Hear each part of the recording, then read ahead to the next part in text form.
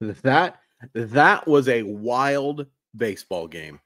Mariners win 10-6 to improve to 20-16 on the season, and they even the 4-game series with the Minnesota Twins at a game apiece. Let's go over the scoring plays.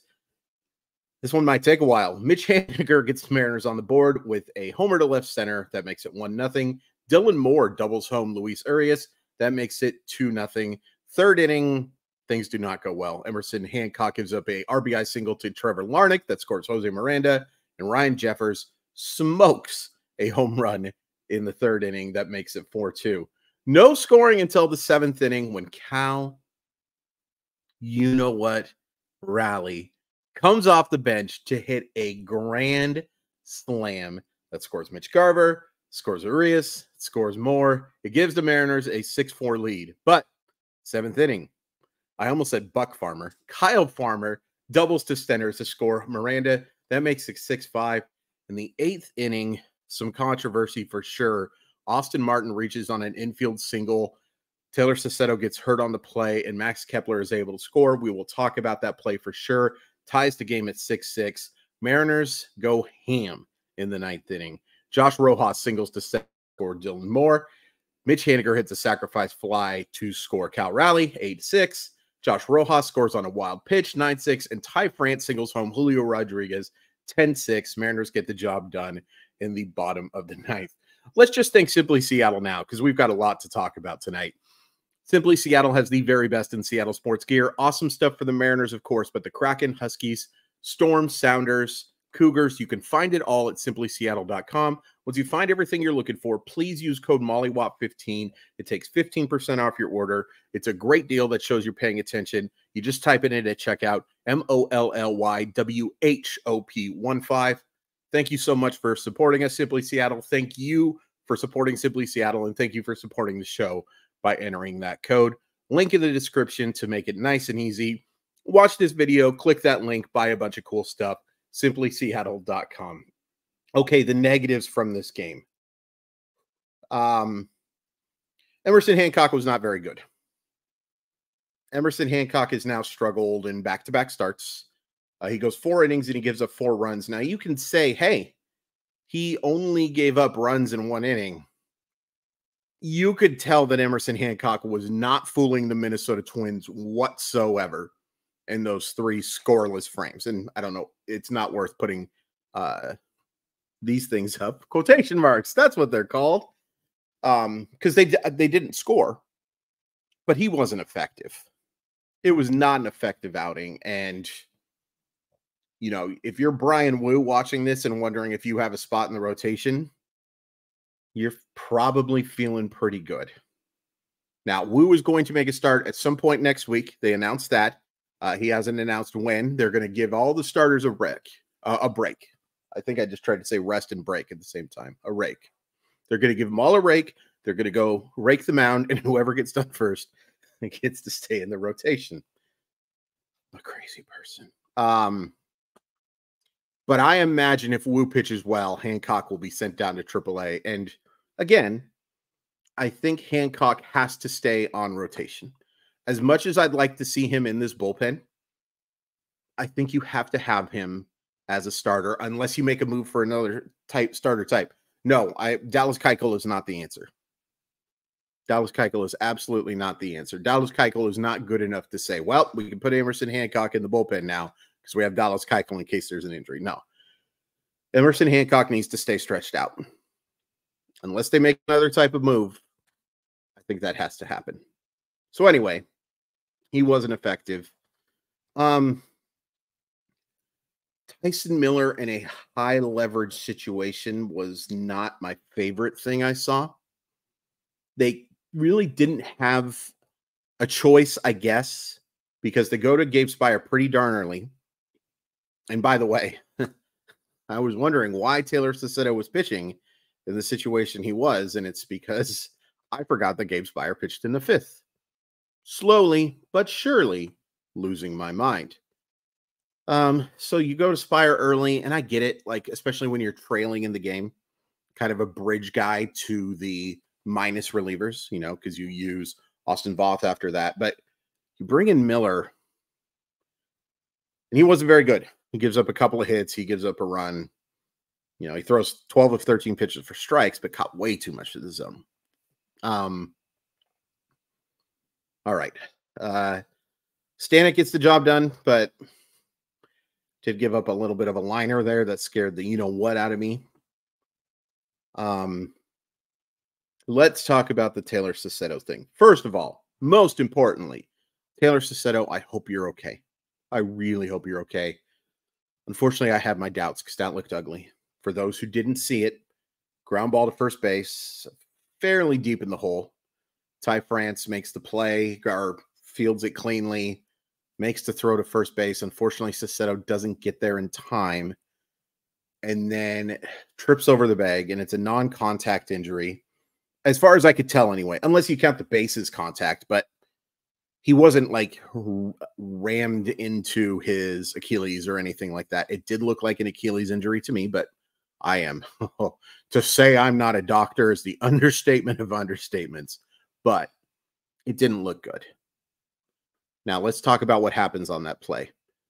It's a single. The runner advances to third, and then the runner ends up scoring while Haniger is writhing, not Haniger, excuse me, while Saucedo is writhing in pain. I don't know why I said Haniger. The runner scores. I saw a lot of people on Twitter suggest that the play should have been whistled dead. Well, they don't have whistles in baseball, but should have been called dead. I respectfully disagree. The runner at third had taken a little bit of a lead, and you can't blow plays like that dead. Too much can happen in baseball. It's unfortunate that somebody wasn't screaming timeout, as far as I know. And the fact that nobody for the Seattle Mariners was absolutely running on the field and screaming and like saying, what the hell, what the heck, excuse me. Sorry, Pioneer Elementary School. I'm telling you, something's off. Because Scott Service, even though he's not Lou Piniella, but we've seen Scott Service lose his cool. I think the fact that, and this is a little bit of a logical fallacy, but the fact you didn't see the Mariners going crazy about that play kind of tells you that that's just the way it works. Now, ideally, somebody gets hurt like that, I would love the play to just be dead. Runners stick where they are. Now, that would have cost the Mariners really badly in a playoff game once. Let's not forget about that. But unfortunately, I think it was the right call. And it doesn't matter because the most important takeaway is I really hope Taylor Saucedo is okay. Not just because I try to be a good human and I don't like people being hurt. It'd be a significant loss for this bullpen. Significant. For a bullpen that I already have question marks about. I think we all have a little bit of question mark about. I really hope he's okay. Because the depth on this bullpen to say it's being tested right now, oh boy, is that an understatement. Really hope you're okay, Taylor. But just to get it out of the way, I did agree with the play resuming. It stinks, but I do agree with it. All right, those are the negatives. There are some real positives. The bullpen outside of Miller and unfortunately Saucedo, who didn't look particularly great before the injury, pitched really well. Gabe Spire gets the job done. Austin Voth really got the job done. And those middle innings, keeping you in the ball game, that's important. And Andre Munoz, ideally he wouldn't have had to pitch in this game. I never have a problem when you get your closer hot using him. Now, if a couple of guys would have gotten on or if the pitch count would have started going up, not a big deal to pull him either. But really nice job by him. He's looked the part as of late. That ERA is down to 1.88. And while we are known for criticizing reliever ERA as a stat, it's nice to see. The results have been there for the most part for Munoz. Offensively, a lot of really good games today. Josh Rojas with a couple of hits. Julio gets on 3 times. Great to see a couple of walks there. Hits the line drive single in the 9th to keep that inning. You know, there was only 1 out, but keep it going. The only batter who really had a real terrible, well, there's 2. Jorge Polanco had a rough one, and Seby Zavala stinks. But other than that, the offense had a pretty good game. If I'm being completely honest with you, I was ready, if this would have been a loss, to rail on Ty France pretty hard again, because his first 3 at-bats were terrible. But he does get a big RBI to extend the lead to 4. The offense was good tonight. In particular, you got some big nights from some big players. Mitch Haniger's homer was absolutely destroyed. And then his sac fly was big. Drives that ball into right field. Great to see. You know, only the 1 hit, but this was the best I've seen Haniger look offensively in a good while. I was encouraged by what I saw from Haniger. I was definitely encouraged by what I saw from Julio with the pair of walks, especially. And then that line drive single. Dylan Moore, really nice offensive game. Reaches 3 times. Big flipping dumper. And I know it doesn't end up being the go-ahead hit. I mean, it was the go-ahead hit, but not the one that ultimately leads to the victory. But that grand slam,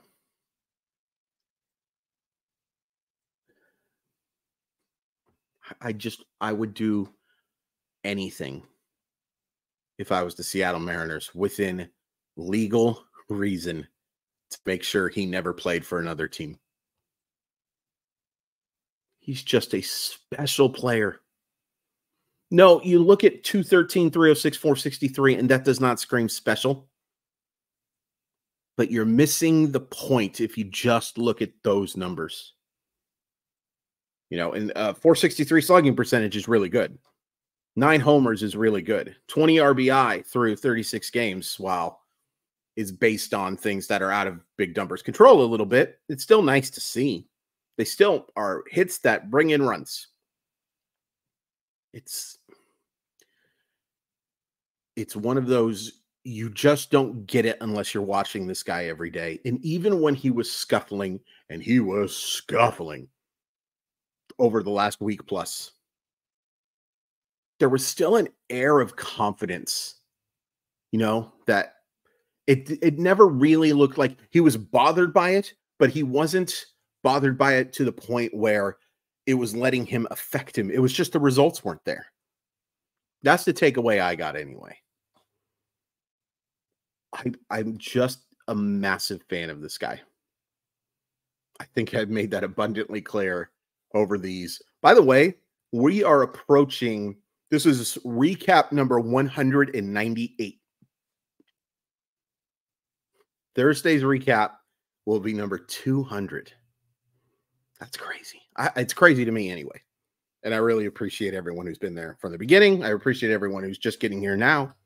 I appreciate everyone who got there, decided this is not for them, and decided not to watch ever again. I still appreciate it.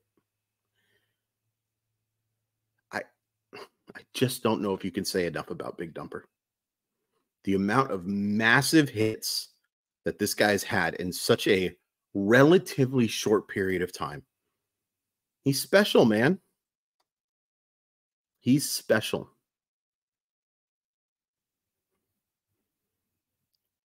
This was a fun win, and it's great to see double-digit runs. Double-digit runs, and, you know, it certainly helped that Minnesota was down some pitchers tonight, especially in the bullpen. But, you know, they faced some good guys. Alcala is far from a slouch. Cole Sands is far from a slouch. Okert is far from a slouch. Jay Jackson's not great. But, you know, they put together quality at-bats for a lot of this game, especially the late innings. But this was nice to see, and a wonderful bounce back from a very frustrating offensive game last night. 11 strikeouts, still too many. Still too many. None for Julio, by the way. But you draw 5 walks with him and you get 10 hits. You reach 15 times and you score 10 runs. That is what we are looking for. That is what you want to see from a team that should be competing for a American League and then World Series title. That's the ultimate goal. And if you play like you did offensively tonight, you can do that. Can they do that over a large sample size? I don't know. I don't know. But it's nice to see at least that it's possible to do it in the first place. This was going to be a bummer of a loss. But they didn't let that happen. That 9th inning was magical, maybe too strong of a word, but pretty close. And then that grand slam from Cal Raleigh. By the way, to say it was a no-doubter, we've got to start doubting Cal Raleigh's power from the right side, if anyone had any doubts. That dude is strong. Strong, strong, strong. Loved it. What do we got tomorrow? Oh, yeah. We've got Kirby against Paddock. Advantage Mariners. Advantage Mariners almost every time that George Kirby pitches. By the way, I'm seeing now that ESPN is not listing a starter for Sunday. So I would guess that's where we see Brian Wu against Oakland. So he'll have to wait a little bit to face a major league team. Sorry you had to see that fat old arm there for a second. Please hit like. Please hit subscribe. Give me your thoughts on this one. This was a wacky one, wasn't it? But I loved it. I loved it, and I really appreciate the support. And you get a chance to at least split this series now. I mean, you would have had a chance even with the loss with a couple of wins, but now you got a chance to win 2 in a row and take the series, or just win 1 or 2 and a split in Minnesota. That's just fine. Wacky, wacky game.